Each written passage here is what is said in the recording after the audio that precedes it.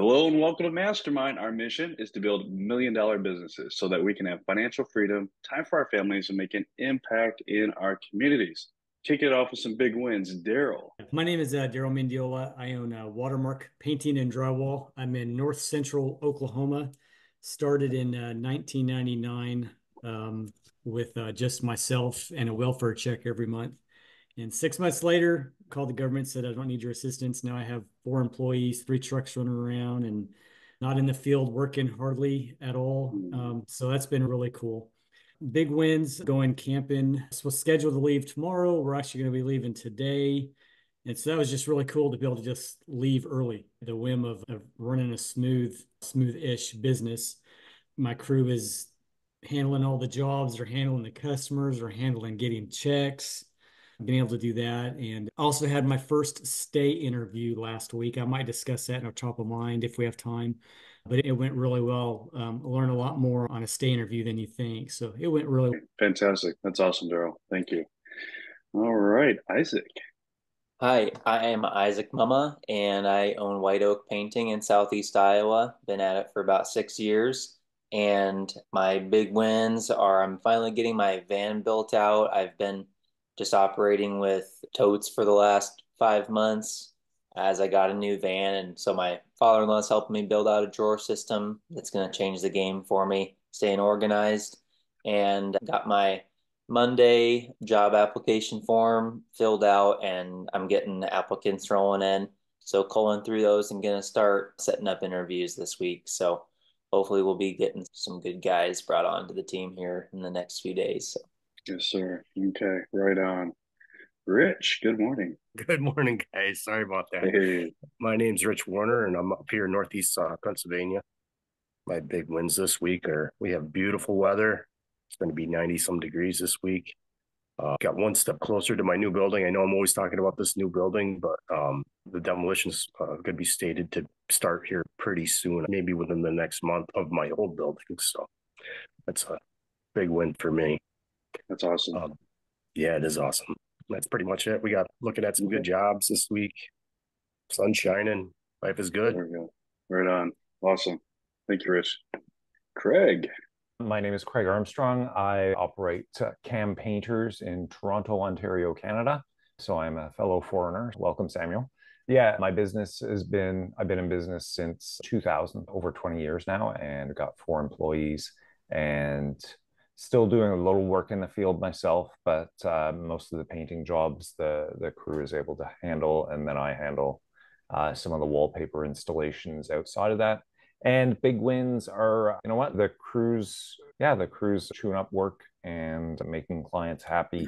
Yeah, so that's my big win. We're getting some more Google reviews. Yes, fantastic. Right on. Thank you. Hey, Seuss.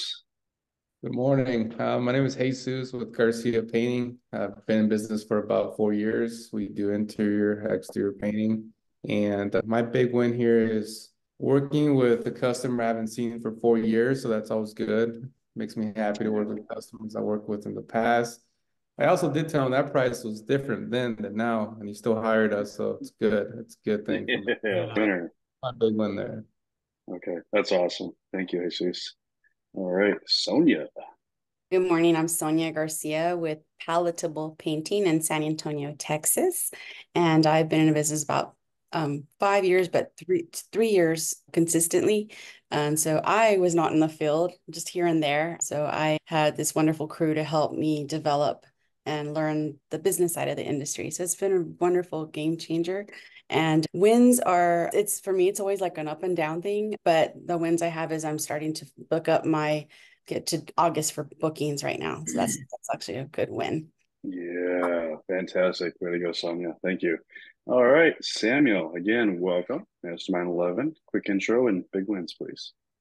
Thank you. And first of all, nice to meet you, all of you guys. My name is Samuel and I'm from Finland. I own half of the painting company. So we are 50-50 with my friend and we do interior and exterior work here in Finland. And big wins now is that I'm getting on vacation. So that's a huge thing. Yeah, vacations are good. They're needed. Yeah. Especially after all the hard work you've been putting in. So fantastic. Thank you. All right.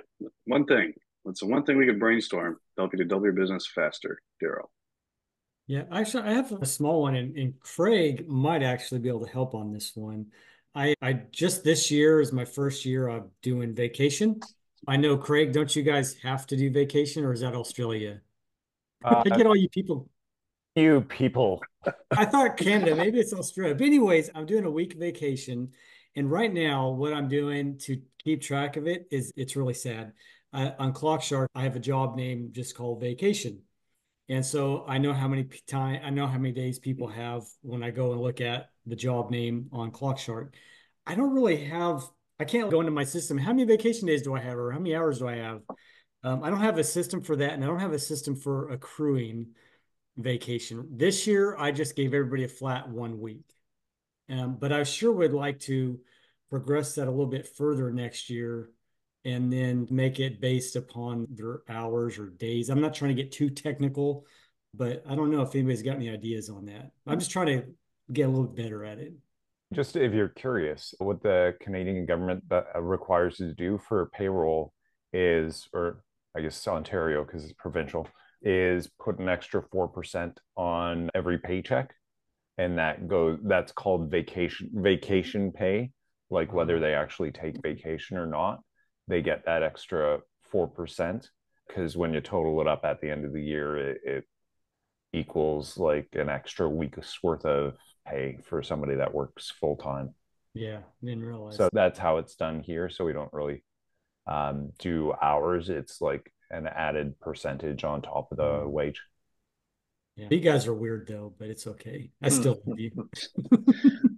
You're correct about Australia, though, Daryl. If so, they have to give 4 weeks paid vacation. Yeah, I didn't Daryl, realize it was 4 weeks.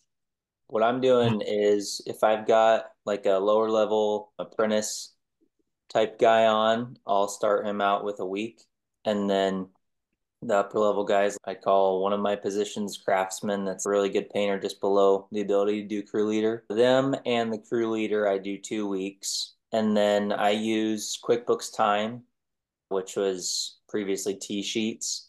And you can really easily keep track of all the paid time off. And then they can request time off, and then it gives you a notification. You hit approve, and then it just shows up on the time entries, PTO, and it's really easy to manage how much they've used. And so I don't know if ClockShark does that or I not. haven't really looked into ClockShark on that. We just didn't know if there was if there was an actual program to be used. I don't have an issue with the way I'm doing it now, but if I get more employees or more vacation days and stuff, I just want to make sure I'm not lost in my brain on it.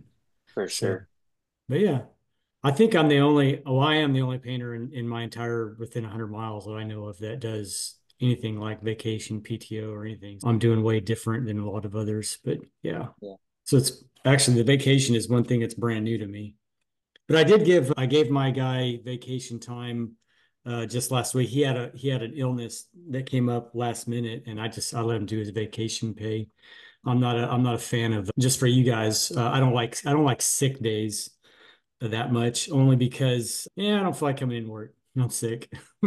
I have a good crew. I don't think they would do that, but you just never know with anybody coming on later or whatever. But I would like to do some additional some time, like maybe another 3 or 4 days a year for unexpecteds, but I don't know how that's going to work yet. So I'm still working on that. But that gives me some heads up. I'll look into my ClockShark a little bit better, knowing that there's not like some massive cool program out there that is just all organized. I don't know how like municipalities and all that do that because they keep track of everything, but they have lots of big systems going on. I don't need that. I just want to make sure I know. If I go into ClockShark, all I gotta do is type in vacation and I know who's got what right there. So is anybody else doing vacation? No? Okay. All right. Thank We you have guys. the same we have the same system as Canadians. Or there's actually two opportunities. You can just pay extra in every salary, or a painter can take 3 to 4 weeks paid vacation every year. Sounds good. So yeah, Mhm. but we do that. We just pay, and then negotiate the 3 times. Yeah. Good to have you here, Sammy. Isaac. Yeah. So I'm wondering how much to niche down my offerings. I know that every time you do a different type of painting, it changes up the process for the guys. And so it's most beneficial to just have a repeatable system. And I'm wondering, basically, we've got a new paint system down for cabinets, and it's working really good. And the product is awesome. And I'm just wondering as we start bringing on more guys, because I've got one guy that is, I don't know, he's got some back issues right now. So I'm having him work a lot less while he does physical therapy.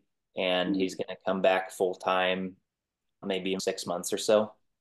But he's done really great with cabinets. And I'm just wondering going forward, even though we've got a good system for it, is it more beneficial to just say only interior, exterior repaints, or do we keep cabinets on even if we only do 6 to 10 a year? Or is because I just keep hearing different people say don't even incorporate cabinets at all unless you're doing like, I don't know, like at least 2 kitchens every month or more. What do you guys think? I can tell you cabinets, I don't do them a whole lot. I do cabinets, but I do them on my time. I'll fit them in when I want and not when I have to. So I've got a guy that I bid on a $7,000 cabinet job for 4 months ago. And he approached my guy and said, "Hey, I think I'm ready to start that." And I'm going to call him up and say, "Thank you. We're probably going to be looking at December before I could do it." For me, I don't want to do any kitchen cabinet jobs this summer because we are so slammed with exteriors. It's okay to do cabinets if it's something that you can do and you can make money on. I would absolutely do it. I know Steve didn't do cabinets, but he had a good niche out there with the Florida houses that he was working on. For me, I'll do cabinets, but it's not something that I want to do a lot of because I spend a little bit more time in the field on cabinets than I would any other job. But I'll still do them, but I also will make sure that anybody who's less than an A client, I won't even paint a kitchen cabinet for me because I'm busy with other things. Anything less than an A plus client is negative for me. So Yeah. that's just how I roll. I set my standards higher with cabinets. I think there's a difference between doing standalone cabinets versus you're in a house, you're doing it already, and they want to add in a vanity. Like I think that's a profitable add-on versus the setup and takedown for like just doing somebody's cabinets and that's it. I think it could still be something that you offer, but not promoted just as a little add-on for people's places who you're already in. Just my 2 cents on that. Yeah. So this is really good. I agree with everything that's been shared. Just to clarify, I did not want, like, the math didn't pencil out for me to have a shop to do cabinets. And I really didn't like creating a spray booth in their garage to do it either. It's just, and moreover, the liability is much higher in cabinets than it is just cutting and rolling a wall or painting an exterior. And so I didn't have to hire and train the level of quality for a painter that it took to securely paint a cabinet, to do it well, to provide a great experience, and to put all that liability at ease. When I focused on mainly exterior residential repaints in Florida, we could do it all year. We did interior too, but it was just far less liability and much simpler to grow. Now, what I say do and don't do it, I agree with Daryl. Pre-qualify much harder, only A and A plus clients.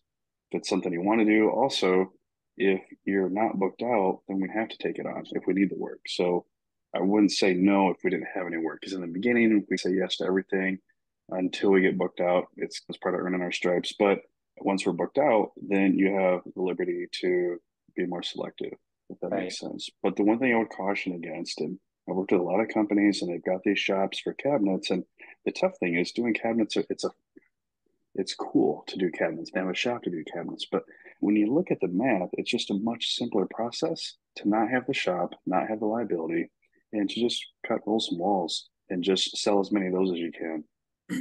Yeah, definitely. I got this 10 by 10 room that goes up like you would at like a farmer's market with 4 walls. And got the fan blowing and don't have any overspray stuff, and got the paint line shelving thing and Centurion wood coatings products, and it's going really well. I taught my guys how to do two, and then now they've done three completely on their own. Even somewhere we're filling wood grain or changing the drawer holes, and I didn't have to go do anything, and they turned out great.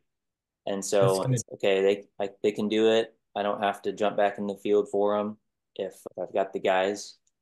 So that's nice, but I just didn't know as far as switching up the processes. We're doing walls, cabinets, exterior, exterior cabinets. Yeah, it's tough. What some guys will do is they'll keep a cabinet crew. Everybody else will be walls and exteriors, and then they'll keep a cabinet crew. Okay. If they can turn over enough cabinets, that makes sense too. Now, something else to consider, right? We want to play the long game. So as we're scaling, the time and effort it took you to train these guys versus a new crew, training them your exterior system or your interior repaint system, right? Yeah. And then also the level of character and responsibility that needs to be there for cabinets because the liability is higher. Yeah, I was going to say, yeah, exactly. So will this scale? Yeah, that's a good question. Okay. No, that's super good. Appreciate it. And I'm not saying don't. I just want you to be aware of everything that's involved, right? And so maybe you can keep this cabinet crew going while you build up some interior and exterior crews. I like it. Gracias. Rich, how can we help you become richer? I have some new guys in the area, new kids on the block, I'm calling them. A couple of them are some Who remembers New Kids on the Block? Okay. And all the young guys are like, what are they talking about? There's a first boy band. Yeah. The boy band. A couple of them are heavy hitters. They're really advertising and they're really getting at it. And since I've been in business about 18 years, I've kind of laxed on, not that I've laxed on advertising, but not an advertising as say, but I don't do as much on Facebook anymore. I don't know how to go about that. But should I actually do it like an advertising bomb? Should I put up more yard signs? Should I do more Facebook posts? Should I do this? Should I do that? The ABAs, yes. ABAs, yeah. Wait for it. You ready? Yeah. Bam. Do this, buddy. Do this. You will crush it. So what's that mean? Networking. Yes. Make sure you have your website conversion funnel locked in and then just crush all those ABAs. And you won't have to post an advertisement. You won't need it. And you will get so many high value referrals. Yeah. They come back saying, you're probably I need to hire more guys. I need to hire more guys. Yeah. No, I'm still, I'm getting my fair share of the pie, but I've noticed things have slowed down a little bit. But I don't know. I just wondered, I guess maybe I'm jealous because everybody's getting the recognition and this and that. I don't know. But, well, it sounds like they're hustling. So yeah, they're hustling. Out hustling, right? Just out hustling. So it comes back to the fundamentals. Where are you networking? What ABAs are you executing? Yeah. And then step 9, what are you doing to stay top of mind to your customers as well? Yeah, I have been doing most of that. So I'm calling, I'm talking to people. I don't know. Okay. How many BNI meetings have you hit this month? How many Rotary meetings have you hit this month? How many chamber meetings have you hit this month? Which ABAs have you launched? Yeah, I do my Masonic Lodge. I'm not in the BNI at all. I probably should be. After 18 years, you'd think I would be, but yeah, that's something to think. Rich, I'll tell you, I've been in business since 1999. The things that you did to get in business are not the things that we're doing now to stay in business because things have changed. I did yard signs. I'm still doing yard signs, but I didn't do Rotary. I didn't do networking. I didn't do branding the way I do now. Yeah, and culture. So we have to be doing things that other people are not doing. That's one thing that because I get that same way, Rich, because I see these other guys out there. They're like busier than I am, but I'm making good money and I'm not working in the field. So let them work 100 hours a week for less money and getting the C clients out of my pond. And so that's where I sat with that because I had one guy that he posted on his Facebook that he got a new truck and it's a really nice truck because I don't care. I'm gonna work my tail off. I'm gonna work all these hours just to bang it. And I'm like, I don't want to do that at all. I'll let him do that. He could take all them C clients for me. So Rich, let me bring this home real quick. What Daryl's saying is that the traditional advertising attracts C clients, right? Because they're throwing out discounts and anything else. What we're trying to show you and what Daryl's trying to convey is that this system attracts high value referrals.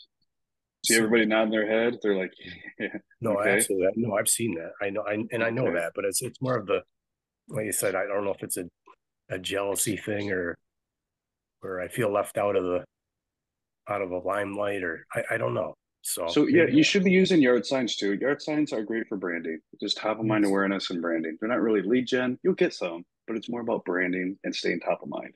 Same thing with your vehicle, excuse me, logo on your vehicle and branded shirts. Everything shows professionalism and branding. But when it Mhm. comes to generating high value referrals, networking, ABAs, and staying top of mind are the three avenues for that. Now, these guys out advertising, it's actually a good thing because they're going to attract all the C clients who won't be bothering you. Perfect. But there's a way to attract the A clients, right? So when I need my lawn done or when I need some plumbing or electrician, I don't go to Google. I talk to my friends in my circles and I say, hey, there are some guys in my Bible study group. I'll say, hey, I need XYZ. Who do you recommend? And they tell me, and that's it. I don't call anybody else. Yeah. I have them out. I get a price and I hire them. Hey, Rich. So something that I've been thinking about a lot lately is even though I'm in my community easily doing the most as far as community involvement, and I'll just say like advertising, even though I'm trying to just follow the system, I'll just call that advertising. There was this picture somebody brought to mind that I'll bring to mind for you and see if you can translate over in the sense of feeling jealous. See that guy looking at Michael Yeah. Phelps? I've My seen it. favorite photo. See how That is Michael Phelps awesome. is just looking forward, not looking at his competition? Just look forward and crush it, dude. Don't even pay attention to him. Yeah. Thank you. All right, right on. And any questions you have, use the chat. Yeah, absolutely, Rich. Use the group me chat. That's what we're all here for, buddy. All right. Perfect. Thank you. All right. Your first action is going to be join BNI, right?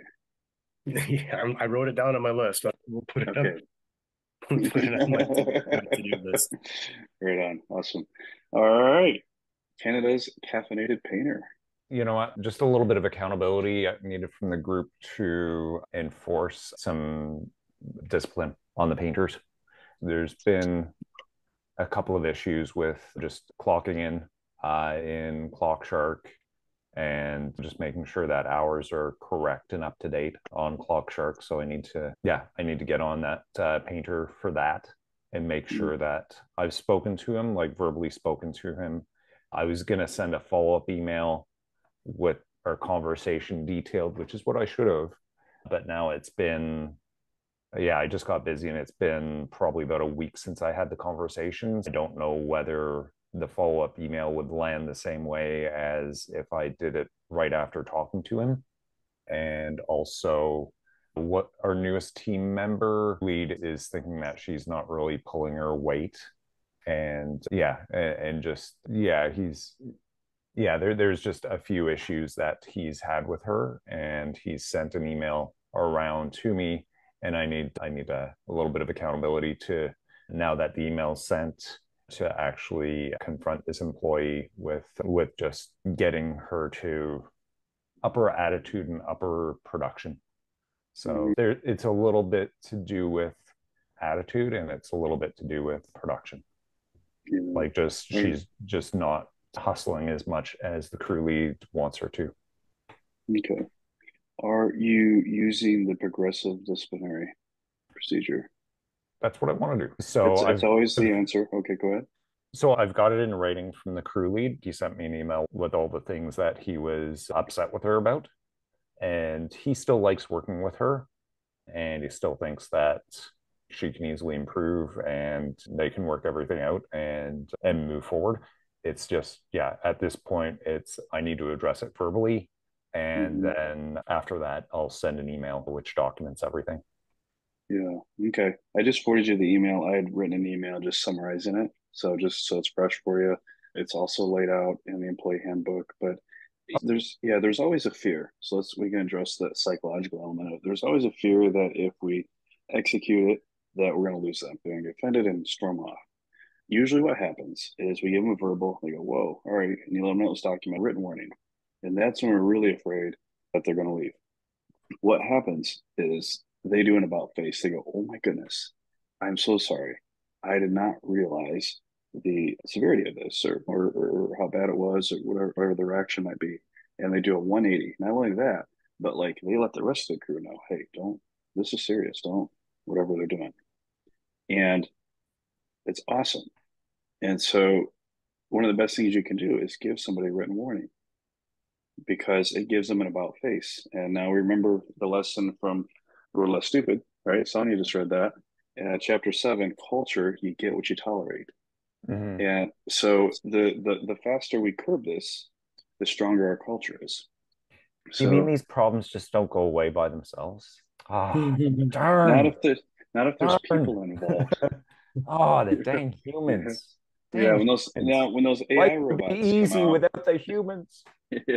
But we want to do it. I don't want to be mean to them. Well, if we don't hold the line, right, then we're being mean to our team and our customers because everybody else is affected. But it's so powerful when you get to a point where you sit down and you explain, okay, you're at step 2. This is a written warning. Step 3 is a few days or a week off, and step 4 is when you're like, oh man, I certainly don't want that. So let's make sure that this doesn't happen again. And you walk with them, help them to understand. And they just do an about face. They go, oh my goodness, I had no idea it was that bad. I'm so sorry. It'll never happen again. And then let the rest of the team know. New people come on. Don't do that. Right? Yeah. And it protects the culture.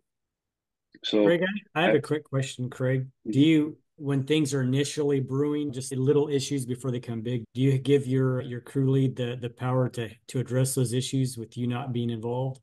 Great question. Because I would suggest it highly, because it gets you hands off, and it makes it very awkward when your crew leader goes to you with a problem with a guy that they're watching, and then you got to go address the problem and you don't even know what's going on. You're a little bit disconnected. Yeah, that's the situation. So I've had the crew leads report to me if there's anything to deal with their subordinates. Yeah, I would suggest giving your crew leads the power if you can trust. If you have a crew lead, you should be able to trust them. But my new guy that I've had working for about a month and a half, I don't talk to him at all unless it's how's life, how are you doing, what's going on. I don't ask him anything. I noticed yesterday my team lead let him paint some window sashes, which he shouldn't have done. He got paint, he blew out the glass. I mean, we're scraping it anyways, but he went a little bit too far. I didn't tell the new guy. I'm like, man, that's stupid. No, I told my team lead, hey man, let's not let him do windows. It'll take him twice as long to clean that off. He's okay. And I was hands off. And now my team lead's going to address all those things. So I haven't handled a discipline issue on anybody other than a crew lead in quite a while. So you would give them authority to verbally warn the employee and would do written warnings to that employee? Absolutely. That's leadership. In fact, I would go through Maxwell's 5 levels of leadership with your lead. It is right there. Yeah. Okay. It's a small book, and it's the best book on leadership that I've ever read. It is hands down. And it's not even a book. It's more like a field manual. That should be called a workbook because it's pure awesome. It's more like a workbook. It's not something you read about a bunch of analogies. It's an actual workbook working you through the beliefs and habits of every level of leadership and to help them to see and then to recognize at what level they are with each person is powerful. All right. Hey, real quick, Greg, is your person doing the clock shark wrong out of malice or forgetfulness? And yeah, I guess the way that I've set it up is it's not locked down. They can go in and edit their sheets, and perhaps that was a bad decision from the beginning, but I realize human nature. I trust them to do their hours correct. It's just if I didn't give them the ability to edit their timesheets, like I'd be editing them constantly. Yeah, I asked because I was running into that and it was super annoying. It was like I was having to look back at texts like, who said they forgot? And I didn't know if that was a disciplinary thing or not because I've never brought that up. So that's good to hear.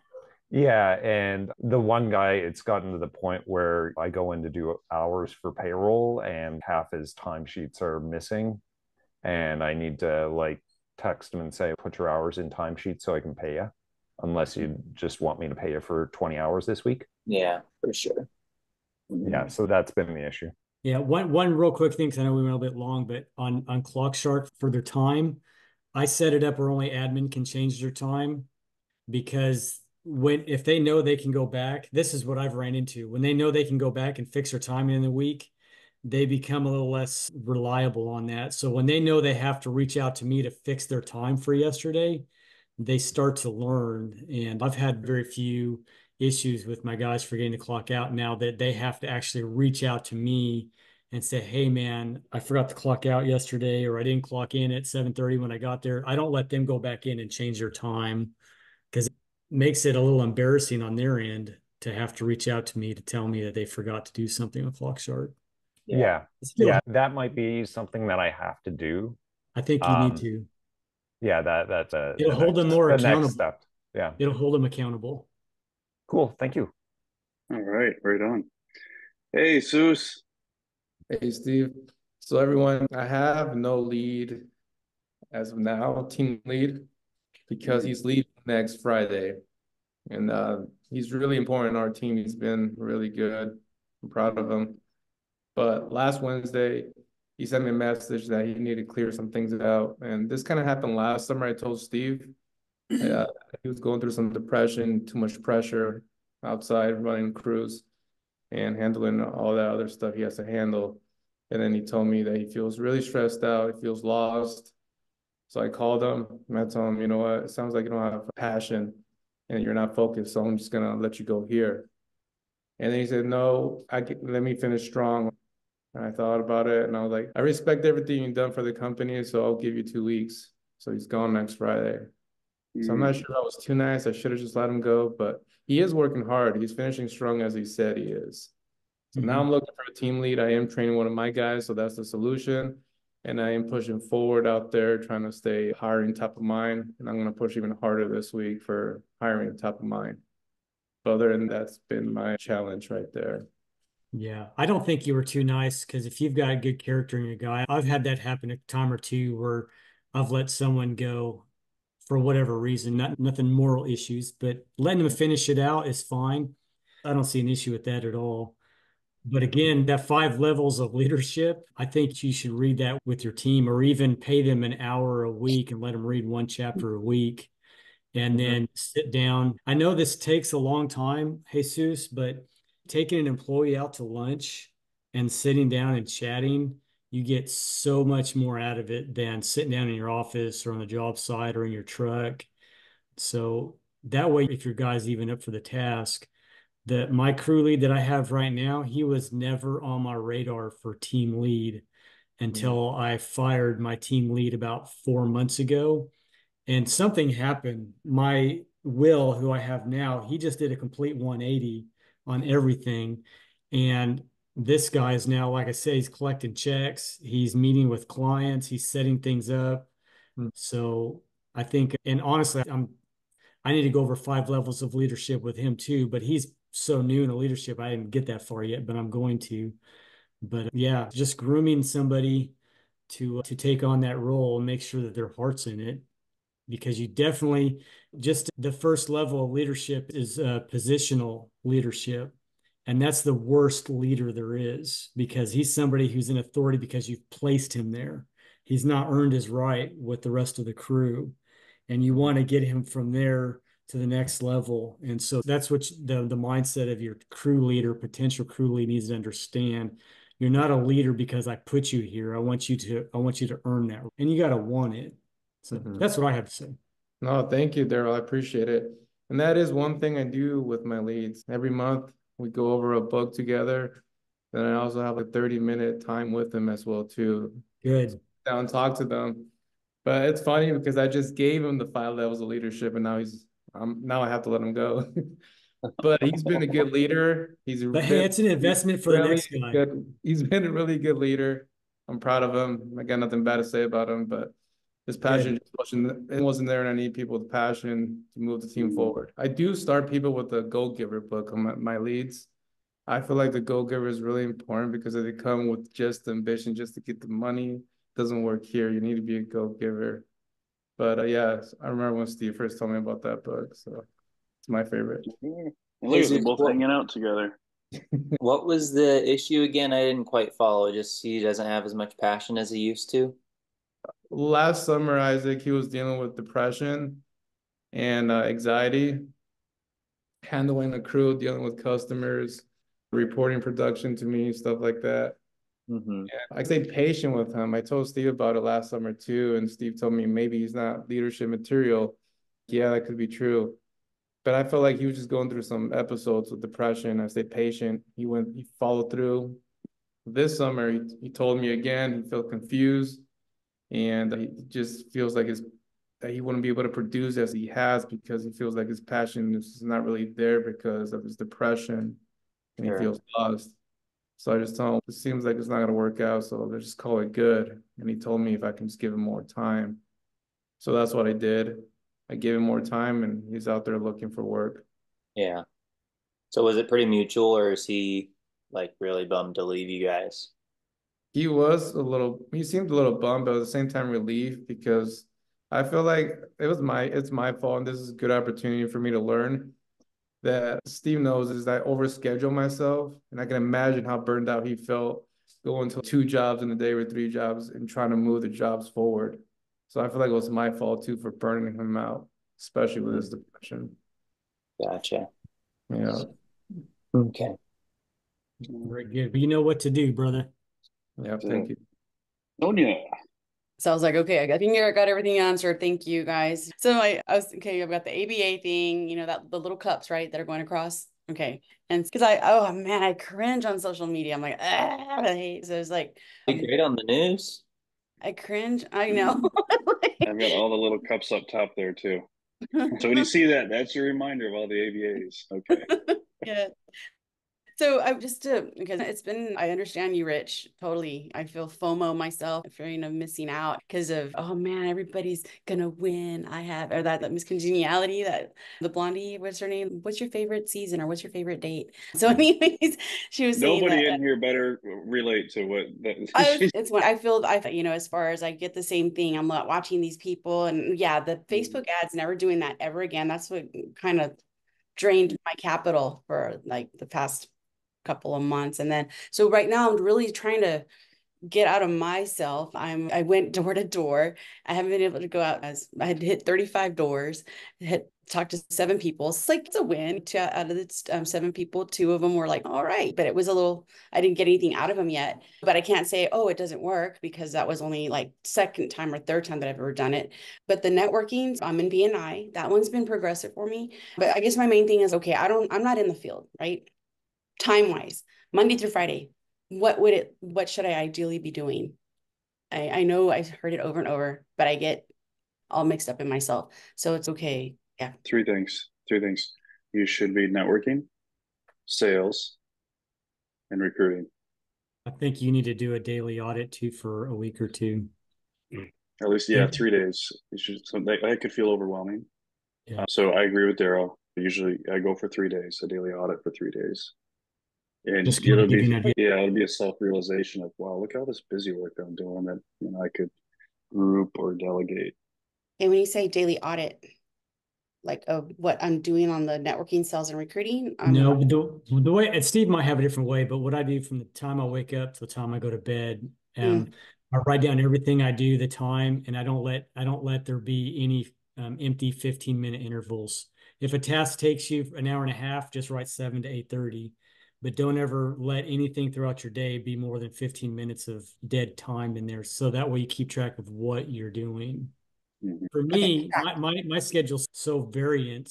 That's why I do a week for me because I do so many different things throughout the week, but I find out there's things I could be delegating, things that I should not be doing. You don't realize you're on Facebook as much as you are, but when you write it down, when you're writing down from 8:15 to 8:30, I was Facebooking, no big deal, but you got 2 or 3 times on your day, but you got an hour on Facebook that you noticed. It's just an accountability thing. But don't let 15 minutes go by without being written down what you've done in that time. Oh boy. It'll be a mirror to your life. It'll change your life. No, that's excellent. Okay. That's pretty much it. Oh my gosh, I need to yeah. Awesome. All right. Okay. So I do this. for the sake of time, go ahead, Samuel. Yeah, so I do the same with Google Calendar. So I track down everything what I do. And of course, if it's possible, try to plan ahead as much as possible and plan those customer meetings and everything. Thank you. Samuel, you're up. Yeah, actually, I have a quite similar question than previous one, but yes, we are about to finish the first year of our business, the first fiscal year of our painting business. And now we have to set up goals for the next fiscal year. And it's the goals we are going after. They are quite new. You haven't done before doubling your business. You haven't done it before. What are the best ways to focus on right things when things are going well? I don't know. Did you catch it? So these are good questions, but they're general, right? If we were to open this up in a silo, you would probably get unique advice from every one of us because it was so general. Okay, so if I heard you correctly, we're looking at double our business, which that's got a nice ring to it. I like that. And it's a new territory. So what do we focus on? First thing I would do is fill out the DYB scoreboard. And if you don't have a copy, you can get a copy in the cafe. It's a Google Sheet, and you go across row C and fill out all your revenue targets, right? Your goals, projections, and then go down, actually row 3, and then go down column C and fill out all your goals. And those are your leading indicators, right? So it's easy to track lagging indicators, sales and revenue, but leading indicators, those are the efforts that we need to put in to achieve the goal. So we put in our leading indicators. What you do is compare that to what you did last year. And so if we went to, I'm just going to throw some examples. If we went to 4 networking meetings a month and we want to double, what does that mean? Go to 8. Go to 8. Yeah. And so that's what the scoreboard does. It shows you that data and you say, okay, I did this and we hit that, right? So now if we want to double that, then we just need to at least double these efforts down here. And so if you go down the scoreboard, which is basically the entire system just unpacked into a great big scoreboard, and just start entering in all of those leading indicators. And we get leads and lags from 4L execution X. Oh, I forget the name of the book now. You don't have to read it. It's a corporate book. It's a dry book, but it just basically talks about 4Ds of execution. That's it. It's one of those corporate books that I read for you so that you don't have to. Okay. Leading and lagging indicators. Yeah. Everybody focuses on the lagging indicators of sales, but it's all the efforts that we need to track, the leading indicators. And so I would download the Google Sheet, the scoreboard, and put your projections across the top under revenue, and then go down column C and enter all of your leading indicators, and then compare them to what you did last year. Now, don't fret when you go through it. You might think for the first time since you're new, you're like, I haven't done much of this at all. Good news. That means those are all brand new opportunities for you, and it should be that much easier for you to double. It's good. I will load it and do it on vacation. Yes. It's when you are in the busy week and reacting stuff, it's always difficult to do something creative and think about the long vision. So it's good to step back, take some vacation, and just dive in the dreams. Yeah, it is. Even today, I can go on vacations. I'm always up early, and so I sneak in a jam session almost every morning before everybody else wakes up, and business planning and strategizing and trying to be creative. And so I get that. Any other thoughts for Samuel, guys? No, I think he's on a good track there. Yeah. Thanks. Right on. All right. It's time to roll out with takeaways. Daryl, lead the way. Yeah, just listening to all of our situations here just reminds me of how big is our leadership cup got to grow. Self-growth, Zig Ziglar, Jim Rohn, Brian Tracy, just some things I want to get back into. And like I said a few weeks ago, one of our masterminds, we want to be somebody we want to work for. So a question I've been asking myself a lot lately is would I want to work for me? And that's really been hitting on me. Would I work for me? We all think contractors, we all think we're great. But when we take a step outside of ourselves and look at ourselves, would you work for you? And so that's what I have written down again. This is like the third time this year I've written it down. Would I work for me? Because it makes me want to change and be better. So that's my takeaway. That's awesome. Thank you, Daryl. Isaac? Networking, sales, recruiting, daily audit. I need to really hit the scoreboard. I'm going to do that this week. And cabinets, only A clients and only if they're very profitable. Yes, I like that. Awesome. And then the mantra of the scoreboard is you master what you measure. So fantastic. Rich. Oh, I've got highlighted B. Michael Phelps. That really hit home. So thank you, man. That was big. For sure. I'm gonna be doing a time audit on myself too. Gonna be going back into the DYB system. It's been quite a few years since I've even looked into any of that. Probably looking into a BNI too, Steve. So Awesome. Okay. yeah. Glad to hear it, Rich. Right on. Thank you for sharing. Craig? I will be doing some progressive discipline this week. Okay, there you go. Hold the line. Yes. Hold the line. Protect that culture. Way to lead. That is leadership. Hey, Seuss. Yes, I'll train up my next lead, and I like the audit, transfer, and fill. Working on that. Okay, fantastic. Thank you. Sonia? Networking, sales, recruiting, daily audit, scoreboard, jam session. Key. Yeah. Oh, yeah. Awesome. Right on. Thank you. And Samuel, takeaways, please. I will find it by the 5 Levels of Leadership book. Read it on this vacation and then fill out the Excel sheet scoreboard system. So I'm knowing what I'm going after for the next year. Yes.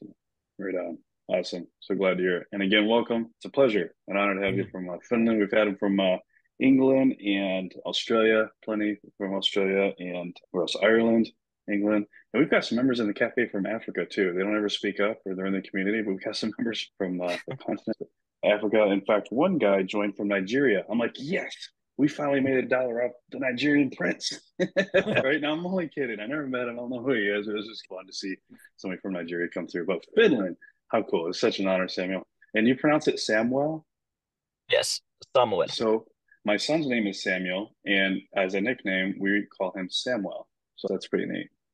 Didn't know it was a Finland pronunciation, but now we'll pretend like we planned it all along. So thank you for that, Samuel.